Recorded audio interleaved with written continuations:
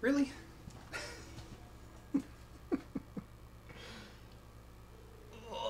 Hello again, bud. Here. There you go.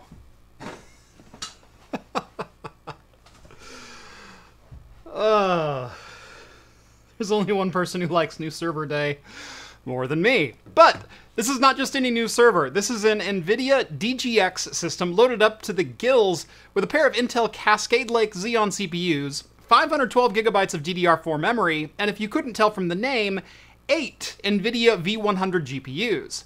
I've got some big plans for this box, but to make all of it happen, I'm actually going to need more than just my home lab rack. So today, we're going to deploy this to a colo. It's time for a craft computing road trip. And sorry, Rambo, but you're not coming.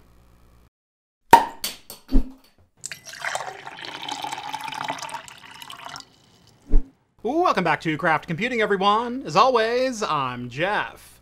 Now, before we get into it, a huge thanks to Unix Surplus for sending out the Inspur DGX V100 system for me to take a look at. I've been buying gear from them for years, and I'm thrilled to be able to show off some of their offerings. If you're interested in the Inspur V100 system, or any of the other gear available from Unix Surplus, I will have links down in the video description. Today is going to be more of an unboxing and deployment video, but trust me, those who want to see this thing in action are going to get their wish very soon. So stay tuned to the channel to see both AI and some cloud gaming testing in the very near future. First off, what is an NVIDIA DGX system? NVIDIA has been building machine learning platforms for quite a while, but up until their Pascal lineup, they were mostly traditional PCI Express cards. I've shown quite a few different cards over the years, but while they were easy to integrate into existing server platforms, being based on PCI Express, max deployment was roughly 4 of these cards per every 2U of rack space. Graphics cards were simply too big to cram any more into a space smaller than this. So NVIDIA designed a new GPU interface called SXM. This transformed the traditional PCI Express GPU into a mezzanine-style card, which can slot onto purpose-built carrier boards. Rather than each GPU having power delivery circuitry, external power connectors, PCI Express controllers, or anything else that takes up space, instead these new SXM cards were essentially just GPU dies and memory on a much smaller package, rerouting the other components onto the carrier. That means no more bulky cabling or PCI Express power connectors. That means fewer overall components on each card. And that also means a new platform where you can basically fit double the number of GPUs into the same 2U space. The carrier also doubles as an NVLink bridge, allowing multiple GPUs to be pooled together to share their resources. Of course, this wasn't just about doubling the number of GPUs. It was also about having the PCs and servers needed to run them.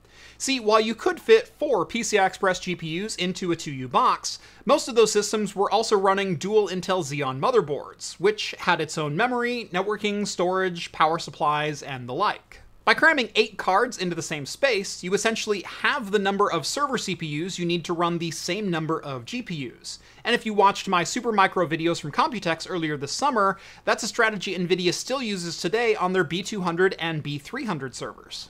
This particular box is from Inspur and known as the NVIDIA DGX V100, and it's running 8 NVIDIA V100 GPUs, each with 32 gigabytes of HBM2 memory. That's 256 gigabytes of combined video memory out of this single box. We've also got a pair of Intel Xeon 8260 Platinum CPUs with a total of 48 cores and 96 threads. It's also got 256 gigabytes of DDR4 registered ECC memory on board. So that means what was an NVIDIA V100 PCI Express card like this, with 32 gigabytes of HBM2 memory, is now crammed onto a space roughly the size of the die heatsink right here in the center. It's a pretty amazing bit of miniaturization going on inside this box. So, what's the plan with this server? Well, true to my home lab roots, if a service exists in the cloud, I want to try to host it myself, and that's what I'm going to try to do here. I've been interested in quite a few different AI models and wanted a platform to self-host them. Not only for myself, but I'm looking at adding Cloud AI access as a perk to my Discord users. I want to host a number of different models and allow the community to have access to them. Please don't knock this off the desk. I would very much like this to stay in one piece. Thank you. Like I said, I want to host a bunch of AI models myself and allow my Discord users access to them in the cloud as a perk of their Discord access. By the way, you can get access to my Discord by joining my Patreon. Link is also down in the video description. This can be anything from image generation, LLMs, audio or video generation, or basically anything else that will run on the resources that I have. But to do that, I'm not going to host it here at home. Number one, while I kind of have enough power, that would basically be all of the power I have available in my server rack, and this box can use up to 3,000 watts under full load. 3,000 watts needs more cooling than I have available, as my AC unit in my server rack is only good to about 800 watts. And then there's bandwidth and IP addresses. I've only got a single IP address, and I'm sure as hell not going to make that public. And while I've recently upgraded to a higher upload plan, I still only have about 200 megabit available. So I'm going to colo this box somewhere else. Some of you may know, but one of my longtime supporters is starting up a colo and cloud hosting business. Yakto has become a really good friend of mine over the years, and today we're going to pay him a visit. I'm going to drive up to his data center in Washington and get this beast of a system racked up and turned on. I'll work on configuring it remotely, and hopefully in a future video, we can start to run this thing through its paces. On top of AI, I'm also interested in seeing how it would run as a cloud gaming server. The NVIDIA V100 is still an insanely powerful GPU today, and with 8 physical GPUs, each with 32 gigabytes of memory, we might be able to run 16 cloud gaming hosts off of this one server. As far as the rest of the hardware configuration goes, for storage, I've got a pair of Intel 16GB Optane drives that I'm going to run the OS off of, as well as 8 1.92TB SATA SSDs to run my ZFS array. As far as networking, there are 4 10GB SFP Plus ports built into this server, and I went ahead and added a dual 25GB network card for good measure. While I may not need the 25GB networking right off, it will be nice to have if I ever need to expand the storage network for this server. But I think that's enough talking out of me. Let's go ahead and get this thing loaded into my car and hit the road.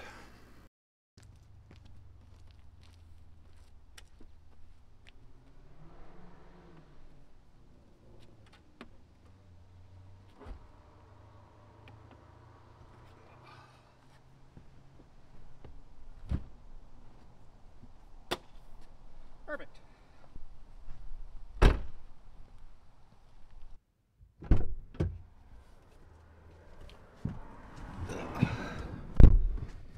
All right.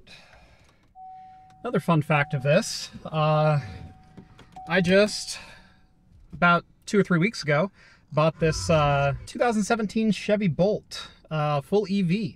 Liking it so far. And this is definitely the furthest trip that I've taken with it. It's 98 miles one way, so it's going to be just shy of 200 miles round trip. I've got a full charge, 238-mile range. Let's see how this goes. And if you want a full review of the Chevrolet Bolt, let me know. Maybe I'll add that to the channel. But for right now, here we go.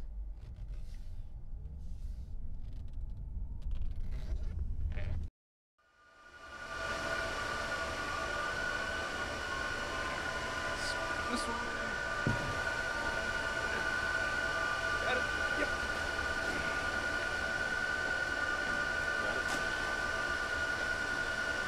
Got it. I got it.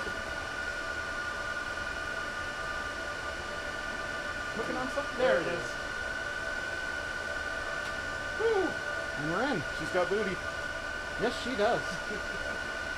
Oh, just inch on the PDU. Just an inch on the PDU. It's perfect. Nice. Might stick out a little bit, but I think that's all right. I think it'll be okay. Who knows?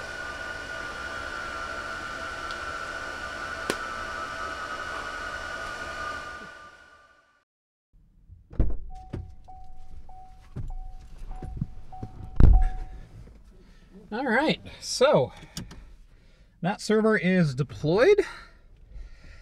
And I will say, I cheated slightly.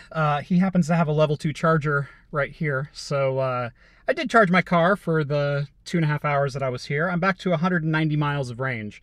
But I'll give you an average of what I actually got as far as efficiency. But for right now, let's head for home. Let's take I-5 south. Let's take I-5 south.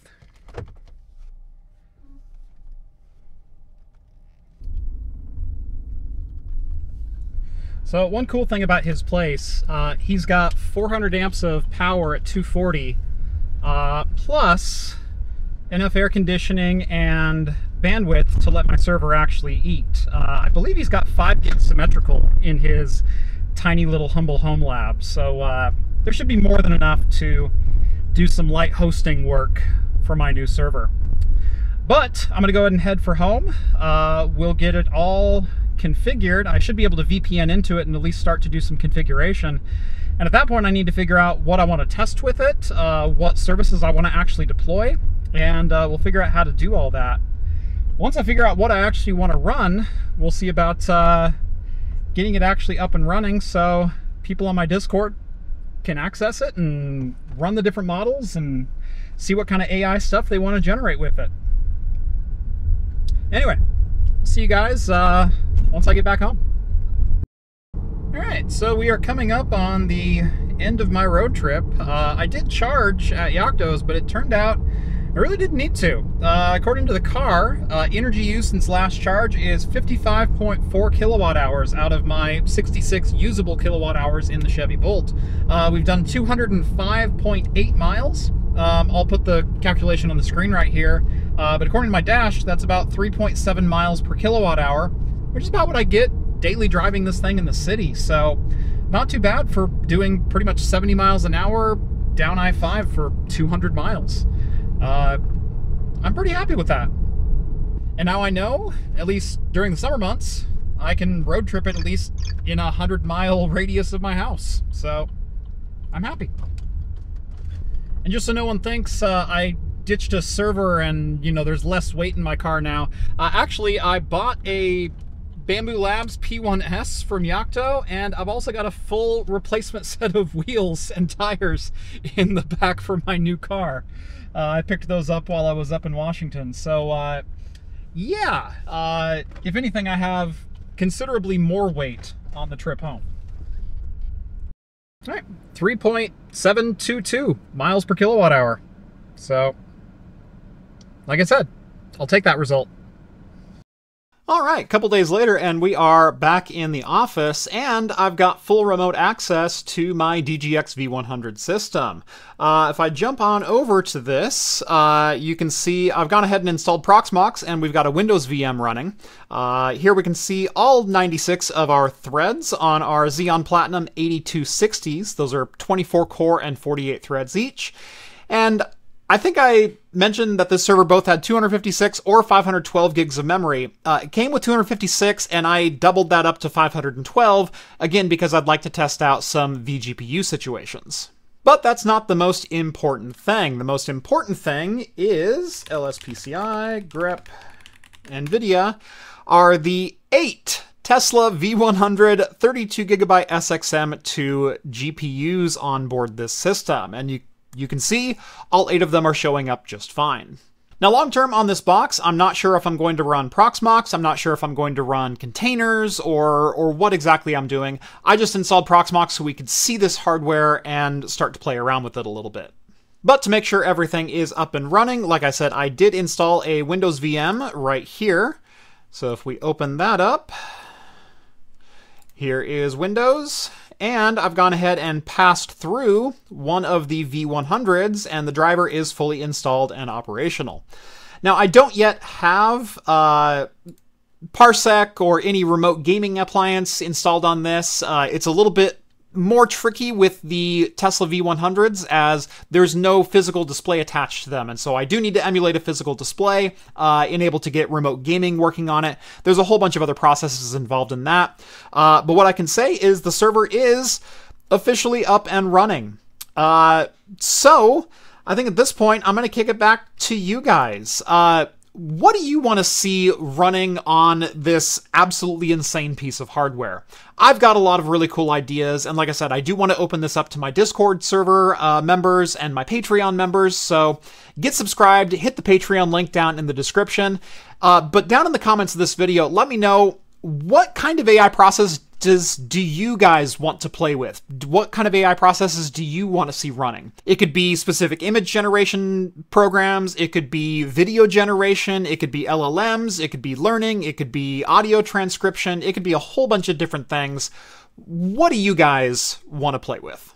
And again, a huge shout out to Unix Surplus for sending over the Inspur DGX V100 for me to take a look at and play around with on some projects coming up here very soon. Check out Unix Surplus, link is down in the video description, where you can find this exact box or tons and tons of other hardware. Really, really awesome place for both home labs and enterprise used gear. Go check them out. But I think that's going to wrap it up for today. Hopefully you liked this video, and if you did, make sure to hit that thumbs up button and subscribe to Craft Computing if you haven't done so already. And, as always, I'll see you in the next video. Cheers, everyone.